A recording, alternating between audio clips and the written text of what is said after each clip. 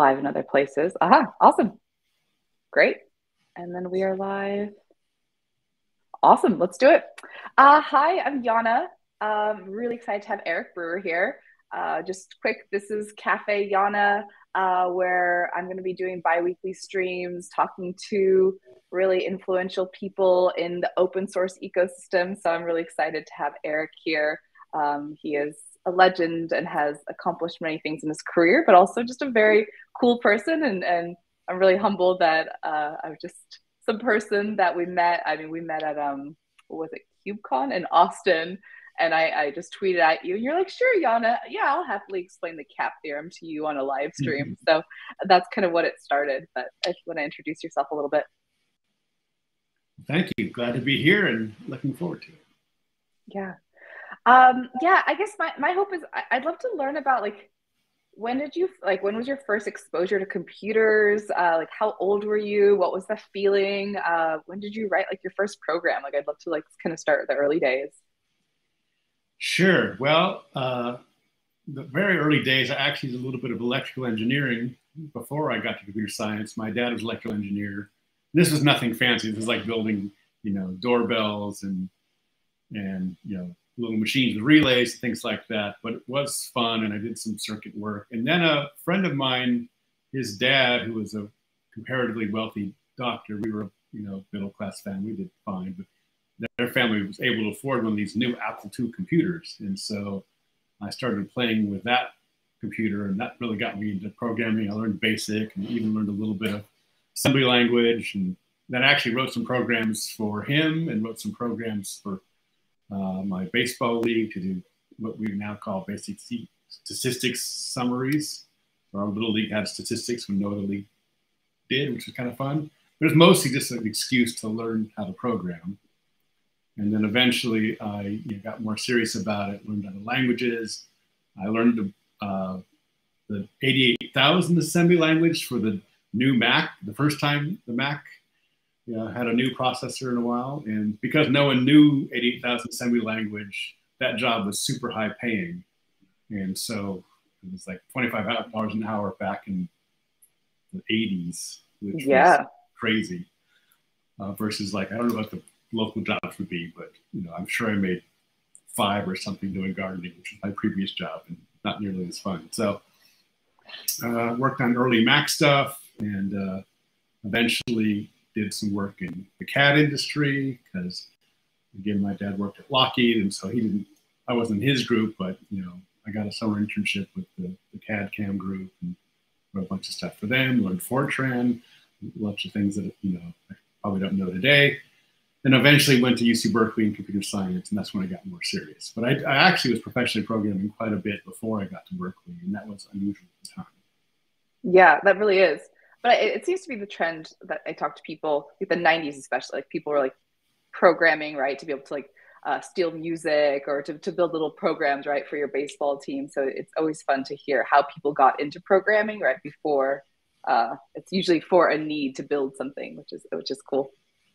And it was just fun. I'm a kind of introverted guy, and compared to electrical engineering, computer science is nice, and the machine kind of does what you tell it to do, which is good and bad. But compared to circuits, I always found circuits to be a little bit unpredictable, and they're harder to debug. And I like the kind of clean, abstract model where the thing does what it's supposed to do. That's incredible. And then what inspired you to start like your first startup? Well, I was faculty at Berkeley at the time.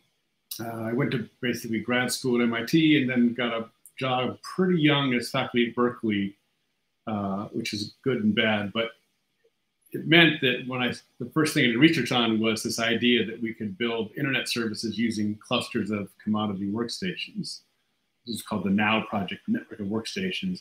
I didn't start the project, but its goal was to be more like clusters of workstations for supercomputing, which was kind of the big dominant field of systems in the 90s. And so I came in as new faculty. I had to have my own kind of take on it. And my take was, well, I actually think this internet thing is going to be big. And this web thing looks pretty cool. So we should build web services using clusters, which of course is the modern cloud architecture now. But at the time it was novel. And that led to having scalable large machines, which that said oh, the thing that needs a scalable large machine is a search engine. Let's build a search engine. And that became Inktomy, which was the startup I started in 1996. 1996. Yeah. What was like that Many like? people wouldn't have heard of Inktomy, but it was the number one search engine of its day before Google. And unfortunately, it's before the advertising market was really settled out and had the wrong business model. And Google was able to make the business model work with advertising. Much get regular money coming in, it was just a matter of time before they would deservedly have the best search engine. And what was the landscape like? Like, was it difficult to get funding? Like, was it difficult to kind of build a company back then? No, that was the years leading up to the internet bubble. And so when Netscape went public in 1995, they kind of opened up a huge bubble market for VC investment. And in fact, our first round, we didn't take venture capital because we got much higher, like 4x higher valuations from private investors. We ended up taking VC money from Oak in the second round. That meant we actually had larger ownership of the company than we otherwise would have. And, had that company had it's a crazy story how high and low it went, but we did own quite a bit of it because of that structure. And it was pretty easy to get money, to answer your question.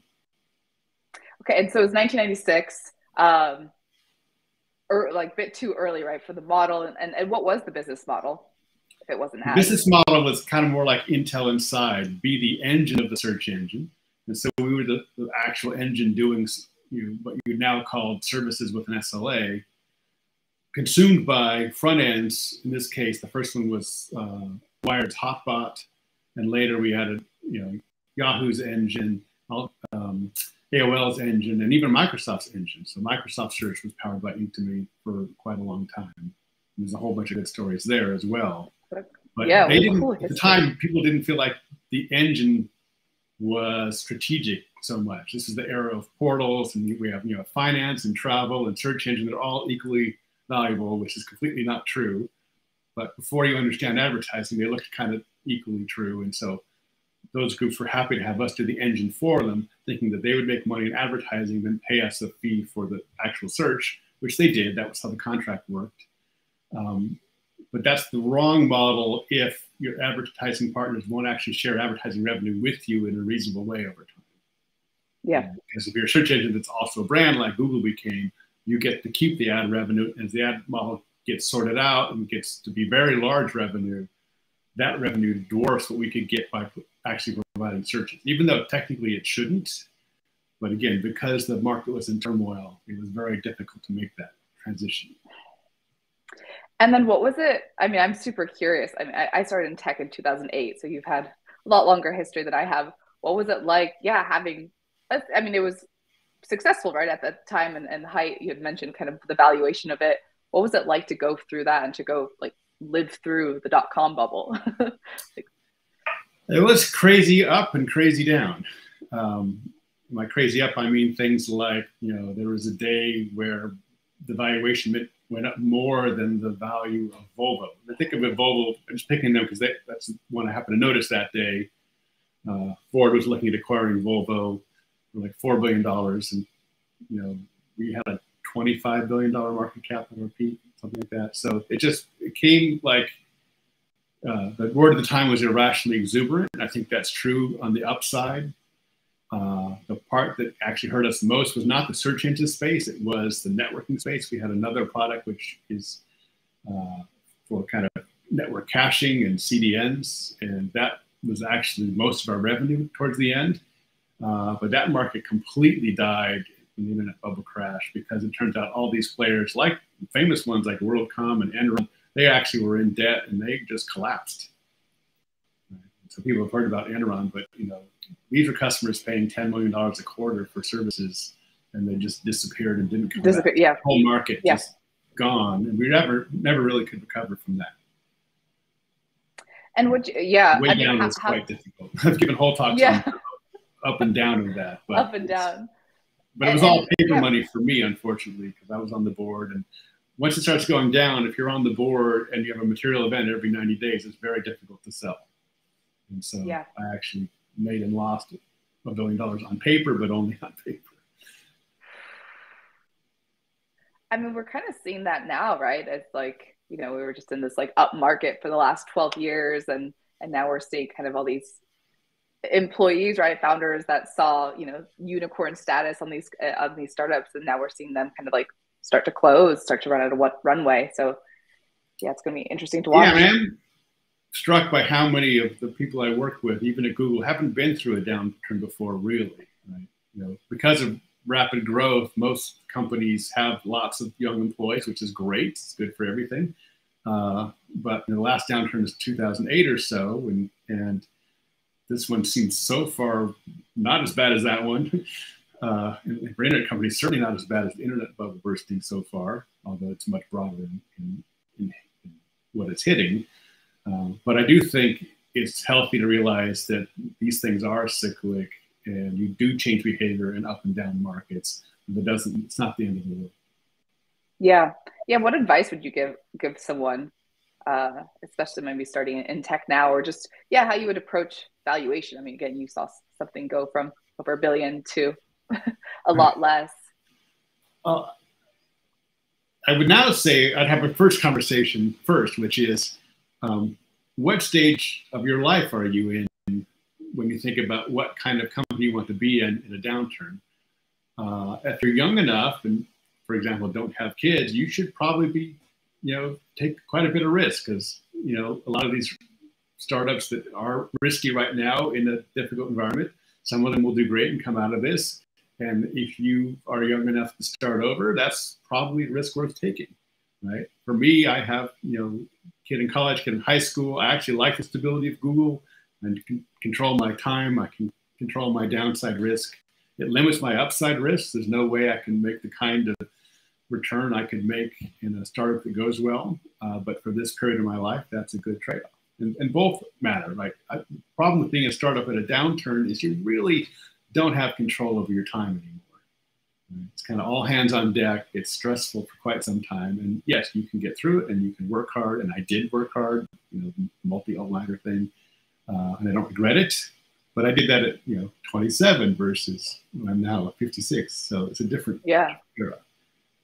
But it's really they're both great experiences. It's just, where are you in your risk profile? I'd start with that. And then you can decide what kinds of risks you want to take, whether it's market risk or technical risk.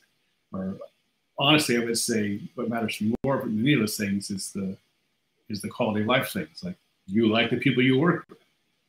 Do you feel that there's enough of a meritocracy at your job that you can get the respect and kudos you deserve for work done well?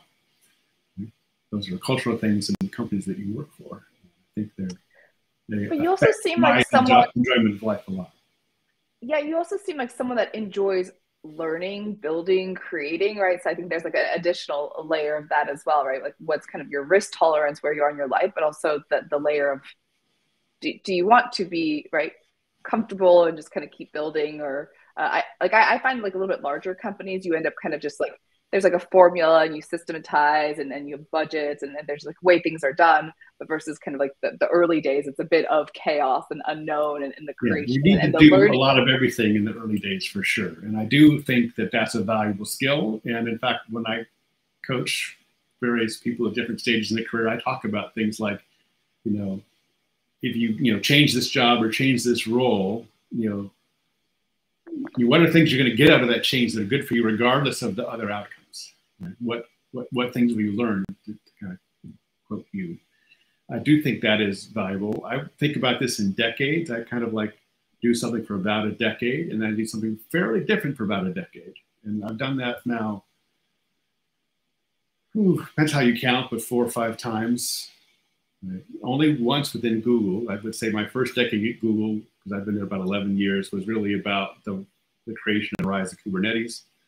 My current decade, if it's different from that, is really about open source security and can we fix it for the world, which is a very difficult challenge. But it's related to Kubernetes, but it's not the same challenge. Before that, I did work in developing countries. Before that, I did Inktomi. Before that, I did grad school. So those are kind of decade epochs where I feel like that decades are long enough to master something, see it up and down and through, but it's also short enough that you can do many decades of work in your life. You don't have to do all the things you want to do in 1 year. You have a lifetime to achieve it. That's such great advice, especially for people starting their careers, where I think sometimes we rush through phases, right? So uh, enjoy, right? Enjoy where you're at. Enjoy, kind of understand that you're going to have a long career, right? That's going to span many different type of experiences. And I think sometimes people are like always rushing of like, oh, well, I joined the startup. I hope it IPO soon, or I joined the startup. I should be on this career path. And instead, it's like, how do you optimize kind of for, yeah, whether it's learning or, I think that's right. And to give credit where credit is due, I learned this lesson from Guy Steele, and he learned it from his mom. I think his mom's quote is roughly, you can do all the things you want to do in life, you just can't do them at the same time. yeah. Guy Steele, for people who don't know, is a famous Java developer that also did great work on supercomputing and many other things. And you can go find books by him. Yeah, I'm gonna check them out after this. Incredible. And then, I mean, what keeps you going, right? You've had this like pretty incredible career spanning many well-known projects. What keeps you going? At this point, I'm looking for projects that if they go well, they have high impact. And I certainly have enjoyed pretty much all the projects I've worked on, but the unifying thread is if this does what I want it to do, it's, that a project to do that would make me more money for sure than open source, but there aren't really projects I feel like I'm in a good position to help. And if we can make some progress, it really is a big positive for the world. Yeah. So I'm at a point where I can take projects that have, frankly, higher risk and higher reward. So I don't know if I can solve this problem. I certainly can't do it by myself. Yeah. But that's a problem I think is worthy of working. And what is it about open source that like you enjoy and Well, I think what's happened in the last 10 years is we've made it incredibly easy to use open source, mostly through package managers. And that's been great. Open source is now widely used even in proprietary software. It's kind of all over the place. The consequence of that fast growth, though, is we don't really know what we're using. We don't understand our dependencies. If there's a problem in a dependency, we probably can't even find it, let alone fix it. And so I think we fixed some of most of these problems internally at Google, but not in a way that everyone else can benefit from. And to do it right needs industry cooperation. That's kind of where the Open Source Security Foundation came from, but also needs better tooling, better education. This is kind of all this I started on before the cybersecurity executive order came from President Biden. But it's because I could kind of see these things coming, that we're not in a safe place. This came out of my work with Kubernetes, where Kubernetes had at the time like 1,200 dependencies. And you just look at the list, you're like, oh, I don't trust that. I don't trust that. That has one maintainer. That has one maintainer. Like, we can't bet the world's corporations on, individual packages from maintainers that we don't know what the hell's going on. Do you think it took us too long to see, like, all of a sudden everyone's like doing the open core model, we're all adopting open source technologies without kind of understanding that all of a sudden we're opening up ourselves to like these like security vulnerabilities? Well, I think people have been harping on security vulnerabilities all the time. And even like, we had OpenSL problems in 2014 and other times where we had kind of wake up calls that said, oh, this is bad. And we did make some small changes. But again, the growth in open source since that time even has been incredibly large. So it's really the risk profile has greatly increased. And frankly, the number of people using open source without understanding it has also increased. And that includes governments, for example, all kinds of companies that are now using open source because they like the free part without necessarily understanding the consequences. And the best case is they wouldn't have to understand the consequences because through, public works or support or paid support, like for example, if you buy the Linux OS, you can get paid support, indirectly from Debian or Red Hat, or those groups do a good job for the packages they support, which is a small subset of the packages that we actually use. But at least there's a model there we can copy. I call that model curation. So there's a curator there that's helping you find open source that is at least vetted and has someone thinking about security patches. So that general direction is the right answer. The question is, how do you cause curation to exist on a large scale?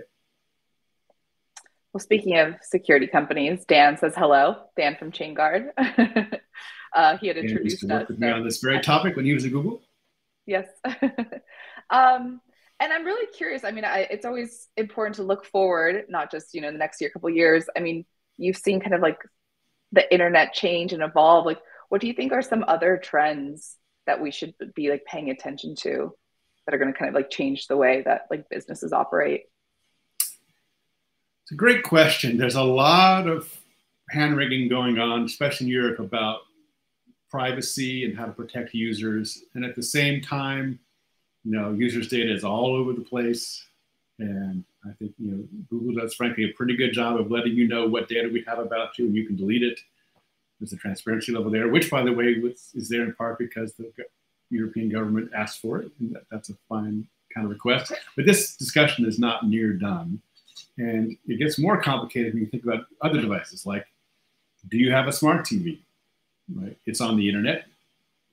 Do you trust it? And what does it know about you? Well, it knows quite a bit about you.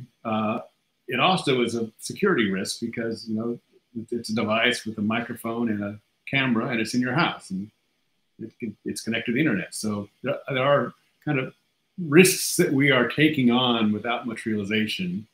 I'll just say, personally, I have a smart TV, but it's not connected to the internet. I'm using it as a monitor. So it's a dumb TV. It just happened to be a very good TV. I hope that will change. I would like us to be able to trust all the devices in our house, but we are not there yet, and we're not. No. It's part of this general trend of technology moves faster than we can understand it, and so we have to kind of learn by example regulate it. Things are bad and how to fix them. And don't necessarily have to be regulation. It can be by brands that care about their reputation should be making fixes in these directions, and I think they generally are. But there's a lot more to do. Yeah. And then how does a person that doesn't understand, isn't fully technical, know that, like, okay, I should understand that my smart TV is gathering information on me, and that's something I should care about? It's a great question. All I can say is, I've talked to U.S. government folks about this, and your kind of best bet is to try to get to some kind of star system where they can say, oh, this device at least has good security policies and has, over-the-air updates or whatever they decide makes for a good device. And then you can say, oh, I'm going to buy ones that are, security certified or whatever that star ends up being, something like that. But that is one approach. You can change liability. That's a risky approach. It's hard to enforce. But until consumers expect some security from the devices, it's not really going to get solved. And the open question, by the way, is, will you pay more for a secure device? And, it's not clear that people will. So I think they should and should be willing to, but there's no track record for that. And by the way, it does typically cost more to make a secure device. If you want to do an over-the-air update, you need to have extra capabilities in the device itself to enable that. And so there's some cost to that. It's not zero. I would happily pay that cost, but others may not. Yeah. But they should at least be transparent of what the risks are. Right now, people don't understand the risks, and it's not their fault. It's not easy to understand. I mean, yeah, I started working in tech in 2008. It's interesting to watch tech become mainstream in many ways, right? Or the amount of people that have computers and cell phones, and but how many people still don't understand like the technology, like how to use it, what it's doing, what data it's collecting. Yeah, it's interesting to watch.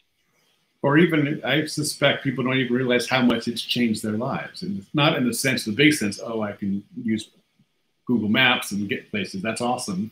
And I can use an app to get someone to drive me somewhere. That's also awesome. But like, what fraction of your free time is spent on your screen now? And is that something you're choosing consciously or not? Are you seeing less of your friends? The data says you're seeing a lot less of your friends than you used to, especially in COVID years. But even before that, it was trending downward. Right? So maybe that's replaced with online social interactions, but that's not clear, nor is it clear that those are equally valuable. It was so my family's from Czech Republic, from a small little town, and so I went and visited my family this year, and so my grandpa and I went on a little trip, and so I was going to take my phone. I was like, okay, Yeti, like, where should we go? I was going to put it in Google Maps, and he's like, oh, I got it, and I was like, oh.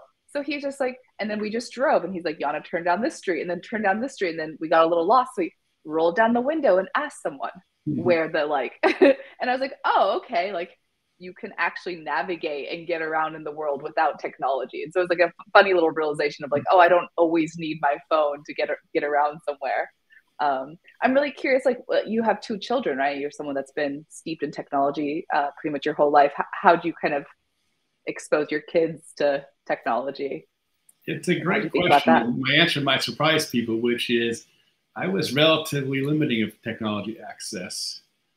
I think a lot of parents feel like, oh, we need to get our kids accommodated to laptops and smartphones so that they'll be fully competent as adults. And I think that's not actually true. I'd rather my kids be fully competent at social interactions, and they can pick up cell phones, computing, and even programming,